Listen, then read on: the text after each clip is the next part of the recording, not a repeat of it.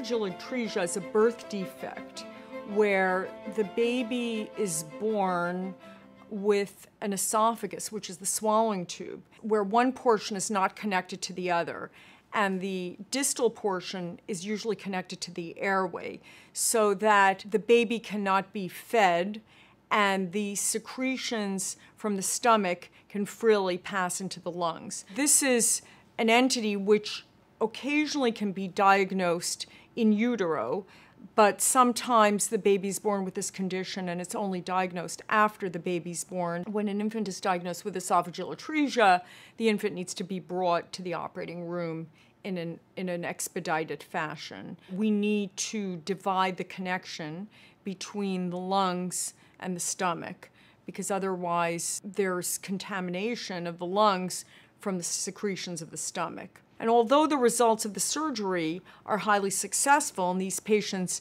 generally do well, there are multiple complications and problems which occur lifelong in these patients that our colleagues in the CADC help us manage.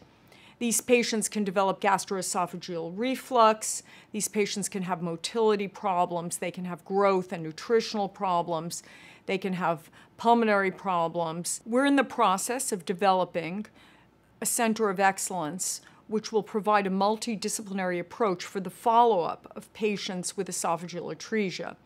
This will include our speech and swallowing therapists, our gastroenterologists, surgeons, endoscopists, and radiologists for the management of the complex problems that these children face postoperatively. Because of our 5 decades worth of research experience in this particular area, we can provide the most advanced technologic advances for esophageal atresia that provides the most outstanding care for the management of these problems.